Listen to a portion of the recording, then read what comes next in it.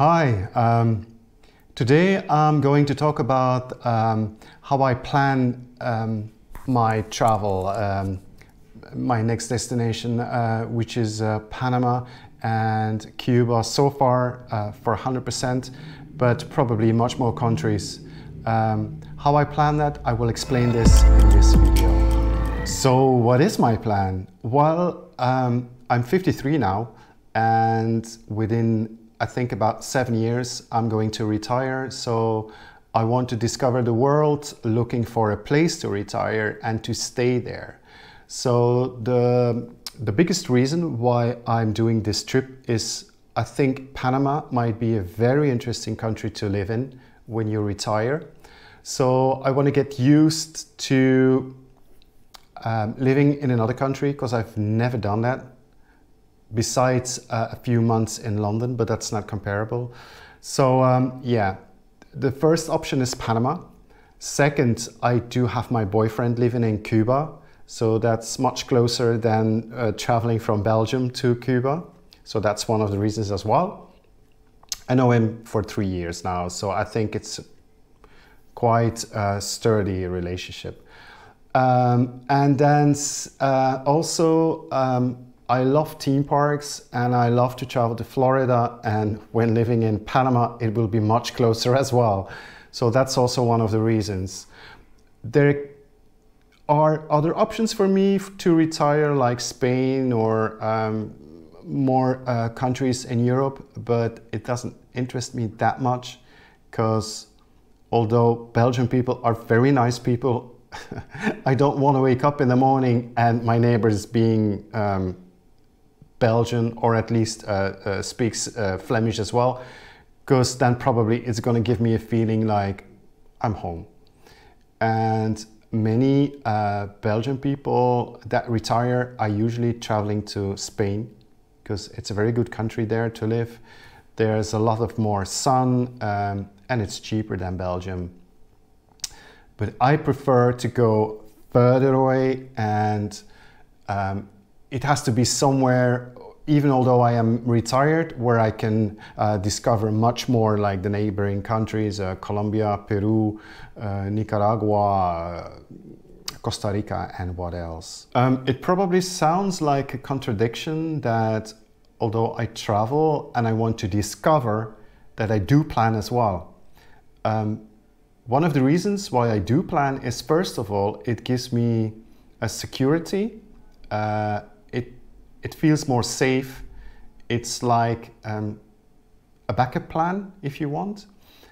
Of course, I mean, preparing for me is more or less like, okay, my flight tickets, of course I need them. And then once I arrive in Panama, at least I need to book a few nights and then try to figure out when I'm there, what's next. But still, this is a travel for a much longer time than usually, at least 3 months. I hope much longer.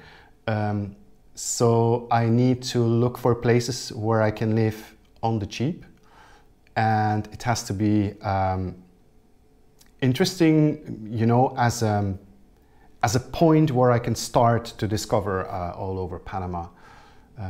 So that's also why I want to prepare a lot of my stuff before I leave. Another way how I prepare my travels is I watch a lot of travel vlogs on YouTube.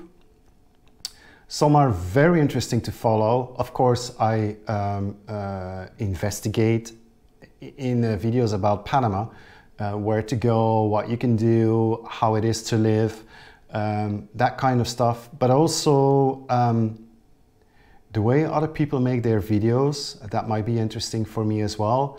Because so far, 2 years ago with my niece, we went to Florida and I made a vlog about that. People are watching it, but I think it probably needs a lot more. Because in those videos before and my other videos where I have a few videos as well about Cuba, they're filmed like in a, which I call a passive way. I mean, I film panoramics, I edit them, paste them all together and then put some music on it. But people don't keep watching until the end. So I have to figure out a way how I can attract people to keep watching until the end. So that's also one of the reasons why I follow vloggers on YouTube. How long am I going to travel? Well, that's a difficult question because I bought a flight ticket to leave on September 1st to Panama and return ticket as well, returning December 15th. But it doesn't mean that I'm gonna return on the 15th of December.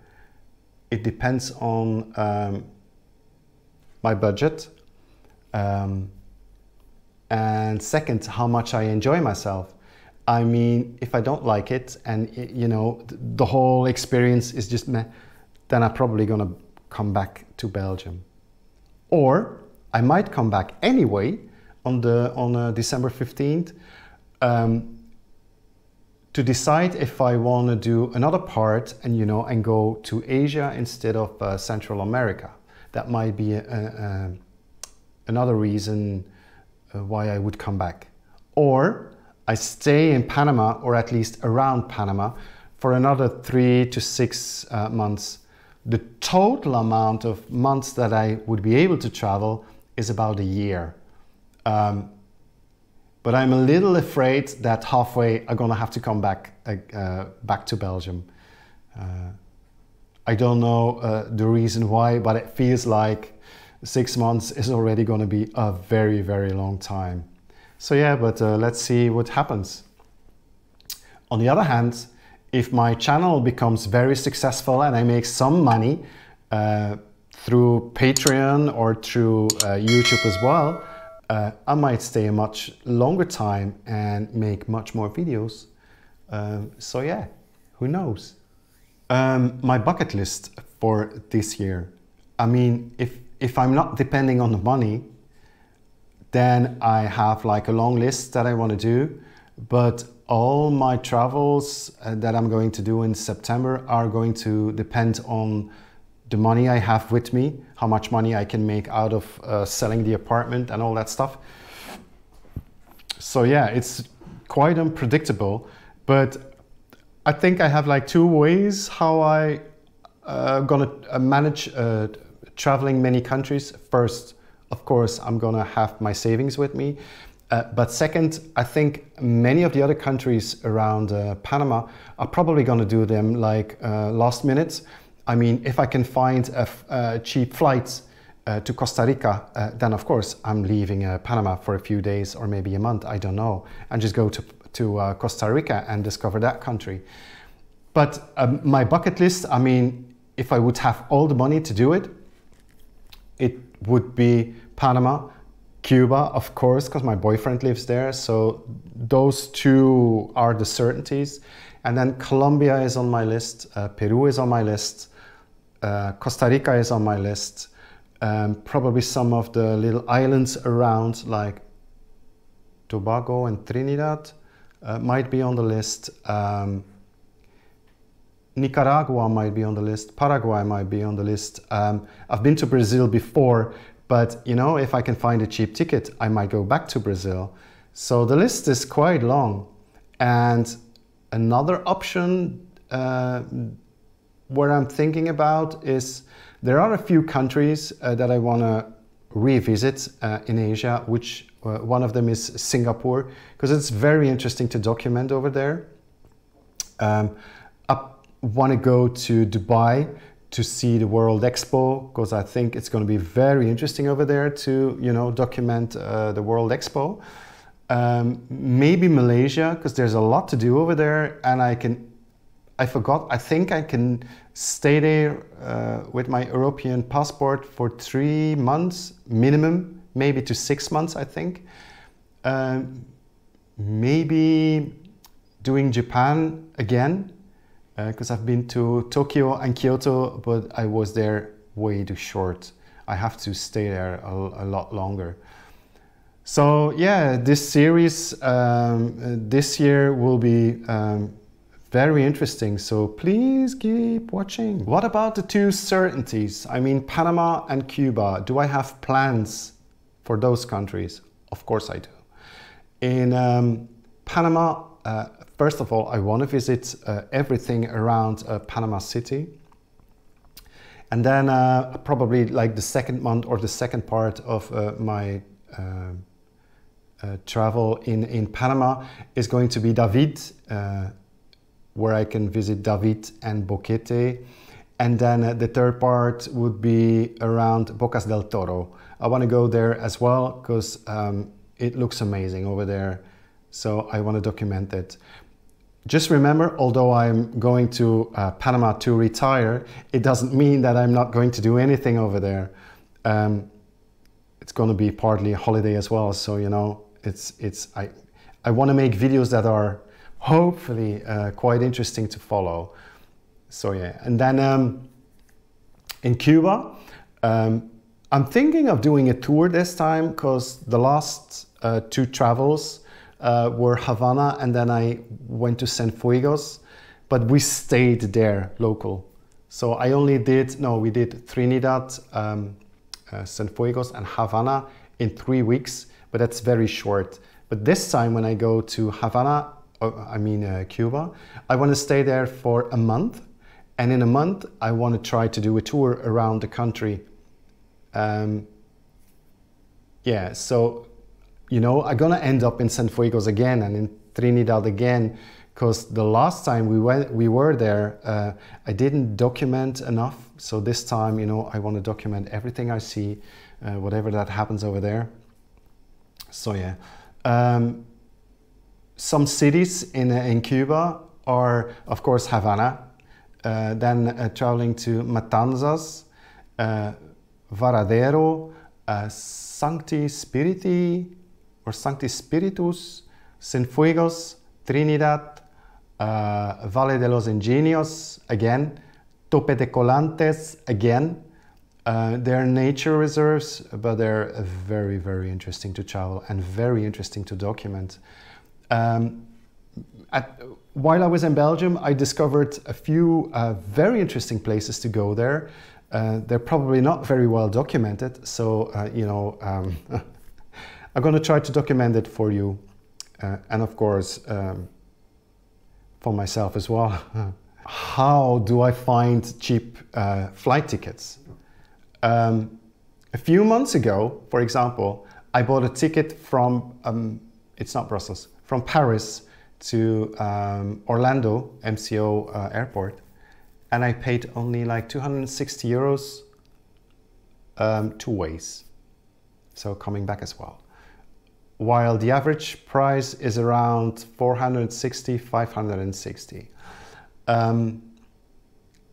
It's actually very easy. The only thing I use is Google Flights. It's the most interesting part about Google Flights is the fact that you can put in your dates when you want to travel and a starting point. And once you hit enter, it will show you all the prices from the airport where you want to leave to wherever you want to go in the world. So you know, you can pick out the location where you want to go or even the price you want to go. And then once you click on them, you can get much more in-depth information about maybe leaving the day before might be a bit cheaper or 2 days later, and so on and so on. What I always do is to try to compare with other sites like Momondo, but most of the times Google Flights is first the easiest way to look for cheap tickets, and second, they will offer all other comparing websites as well, prices from them. So I don't think there's another reason why you should use something else. That's my idea. One of the things I do too much is buying stuff like things like mosquito tablets or sun sprays, or yeah, a lot of things that I probably gonna find in Panama as well, or you know, in other countries as well.